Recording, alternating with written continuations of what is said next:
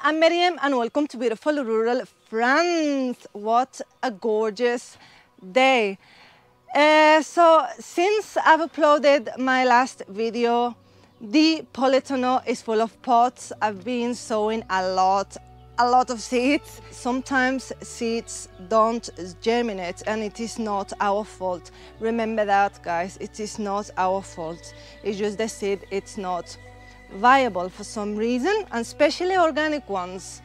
So you never know what you're going to get.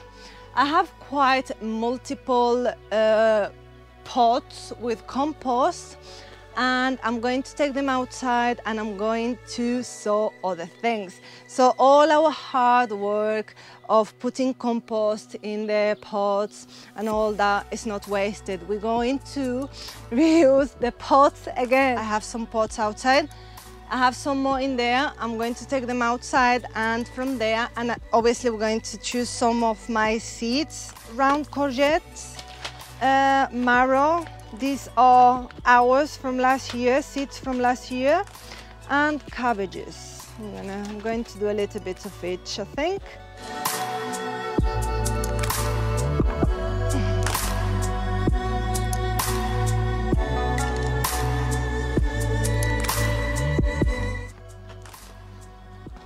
So here we go. Those are all the pots with none of the seeds germinated.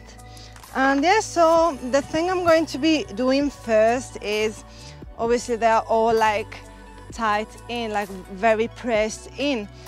The first thing I'm going to do is I'm going to go to the compost and like shake it, because we want them to be soft so we can sow. Ow, you've been stabbed. So we can sow new seeds.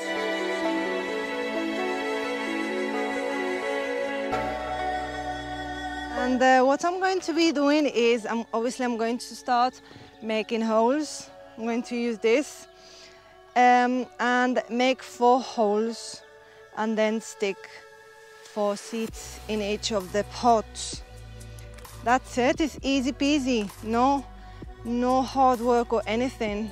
Making some holes and then stick the seeds in it, and then what we do afterwards is just we cover them back with the compost, and then afterwards we give them some water.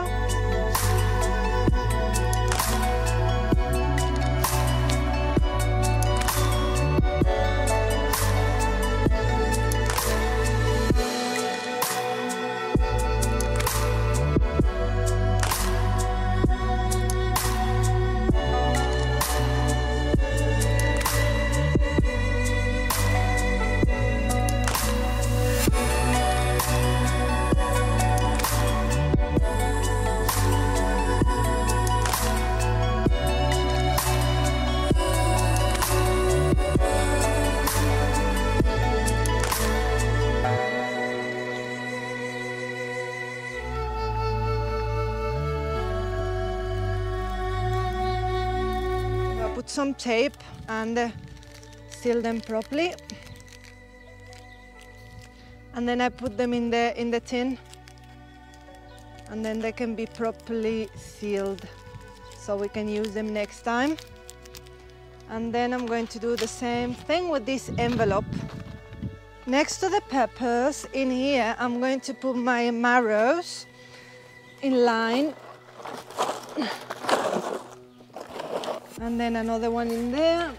Here we go. I'm going to put this one in here. And then what I do, guys, is because when you start sowing a lot of vegetables, it can get a bit confusing with the plants, because then everything looks nearly the same. You don't know which plants they are, and some plants needs to be outside earlier than others, and some plants, they need to be inside the polytunnel a little bit longer because they are quite a warm plant.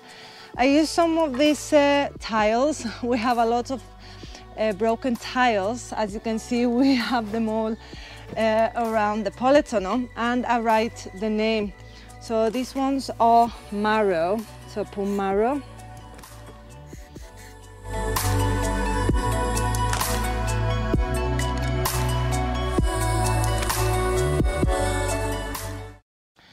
So I'm going to water my seeds, and what I normally do is I fill my watering cans.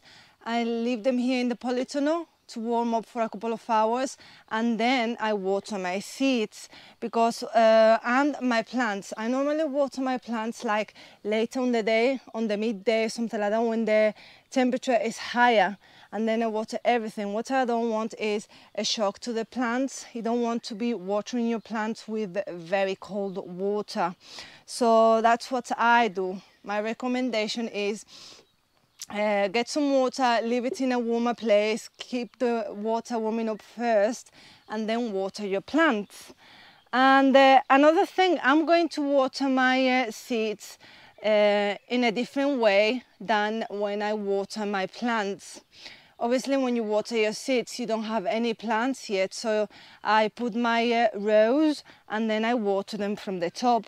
But for example, when I get plants like this, because especially being inside the polytunnel, because it's so warm, if you water them from the top and the leaves get wet, they can get burnt. And yeah, so I don't want to hurt my plants. I definitely recommend, and when they get bigger as well, when I plant them outside, I try to water from the bottom. That is the best way to water your plants, from the bottom, instead of like, you know, with the rows on the top. Try to like water them from the bottom, and then all the water goes straight in the soil, and then your leaves stays nice and not burnt. What I normally do is I go each plant, each pot, and then touch the soil. If the soil is still very damp, I don't water it. But if the soil, you know, when I stick my finger in the soil is dry, then I water the pots. But because the temperature is getting warmer and warmer, obviously they need water, constant, more water, maybe every day, 2 days, as summer comes. Unfortunately, I have a dead tree. We have over 48 fruit trees, and definitely this tree is dead, and we can't have it on our land because, as you can see, the branches are snapping so easy, so it is very dead, and the trunk is very, very dry, definitely. The thing is, if this tree have any infection or something like that, I don't want to keep it. Definitely you should not keep it, because if this tree have any infections, I don't want my other trees to have the infections, so we definitely need to chop this tree off. The way I'm going to do it is just chop it all the way to the bottom of this tree. Here we go, I think, here we go.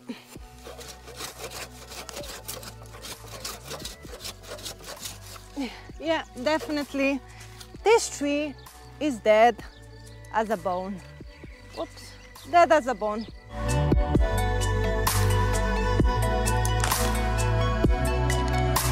I'm snapping it all, and then we can use it for the fire. At least it's not wasted. Put it on our stove. Well, it is what it is.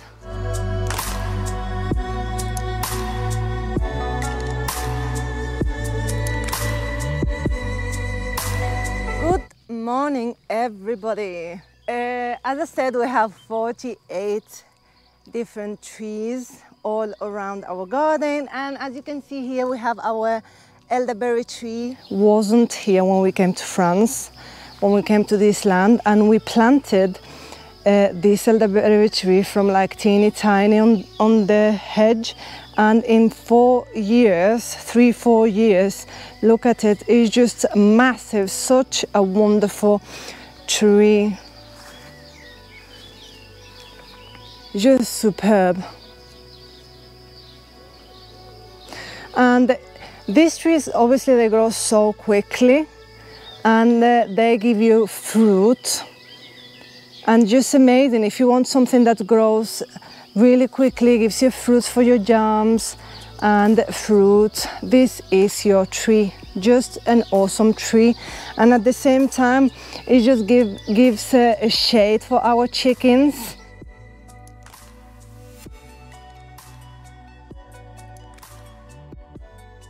And in there we have the broom. This wasn't here either, and in, as I said, 3-4 years is just amazing how big they grow, so good. And those are my recommendation of trees. You can grow very fast, gives you awesome flowers, awesome seeds, so you can have a lot of brooms and a lot of pop of color on your garden. And fruit, you can have it as fruit, this elderberry tree. You can make jams, you can make wine. Birds love them to absolute bits, so we share them with our wild birds as well. It's superb. This is one of my favorite trees, this elderberry tree. The fruit is superb. It's so tasty and nice, and perfect spot for the chickens, as I said. And going forward in the hedge here, we have blackberries. In a minute we're gonna have some blackberries coming in the hedge in there, all the way there, superb. And this, we have an apple tree. Then going forward we have hazelnut tree in here, just amazing. I don't know if you can see it, so good, doubled in size as well. This tree was teeny tiny, and then it's grown superb. We have another one in here as well, and it's just amazing, so cute. And as well we have a hazelnut hedge on the front of the garden, superb. Apples, it's just we have all different species of apples, and another two here. It's just superb. Look at our baby fruits, apples. So many apples. We're gonna have an abundance of apples this year. All our fruits, they're gonna be so many. It got so big since we planted them in here. All these trees, all our 48 trees, we planted them when we came here to France, and just they doubled in size, tripled some of them. Superb. And we have sticks all along this hedge, and every stick is an oak tree we got from our land, and they are doing just superb. This one was tiny, and now from last year is doing amazing. We need to take this grass off, but it's doing just amazing. And this one as well, we have another oak tree here coming, superb. It's another stick in here, so we have an oak tree going on in there, another oak tree here coming. It's just amazing. And this is another apple tree. Look how many fruits are producing already. It's just amazing. And another oak tree here. Oh, so cute. This hedge is just so good. This was so small when we came here, and now it's just 3 meters tall, 3-4 meters tall. It's just amazing.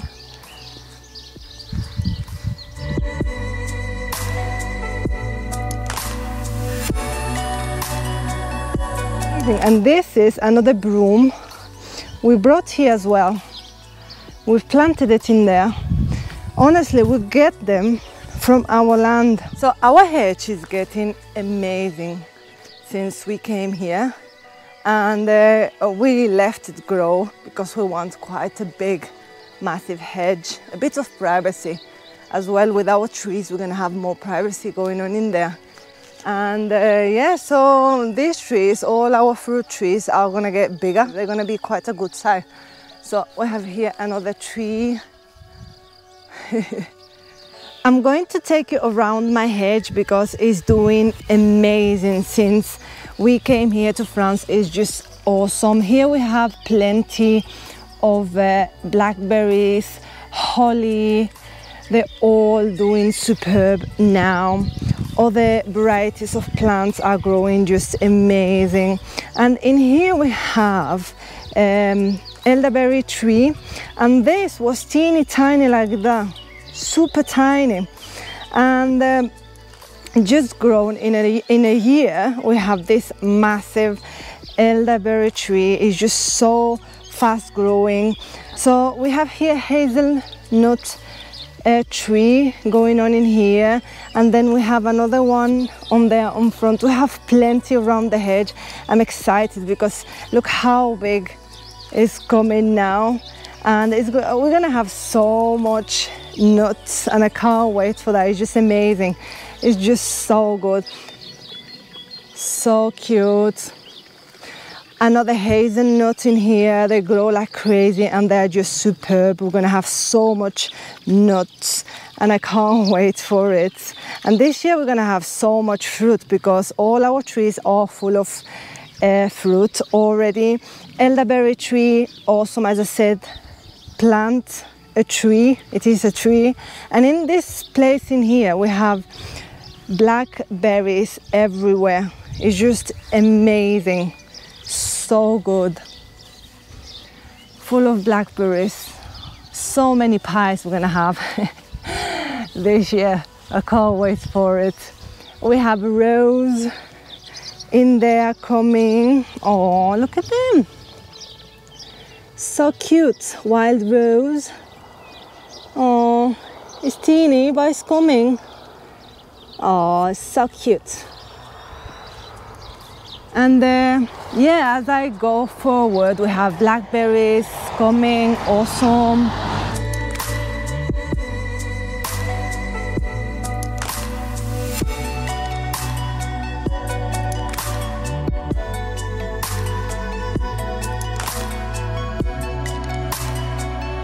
Everything is gonna like get massive, massive, massive, and it's superb. Here I have another tree. The cherry tree we have in there, and we have another apple trees everywhere. We love the apple trees. Cherry tree in here. This one is doing amazing, amazing, amazing.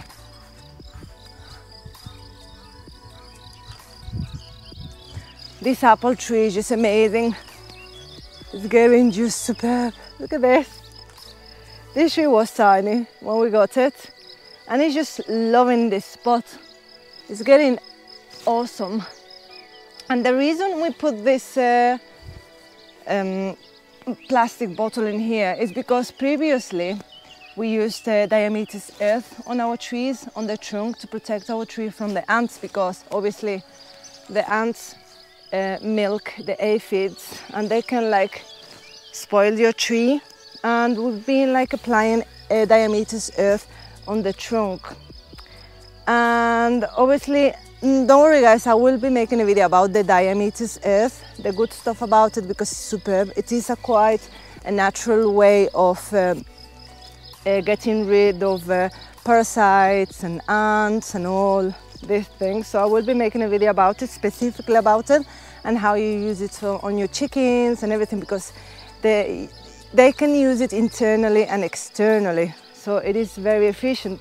Another apple tree in here as well. Another apple tree in here as well. I know we have a lot of trees. We have a fig tree. Unfortunately, in a minute it's gonna come back. But for some reason, I think because fig trees are quite a warm plant, so they're not doing really well in here. But in a minute it comes back again for some reason. So it's not dead. this fig tree will come back again. Another apple tree, species of apple tree. And in here we have gooseberries. We have 2 gooseberries.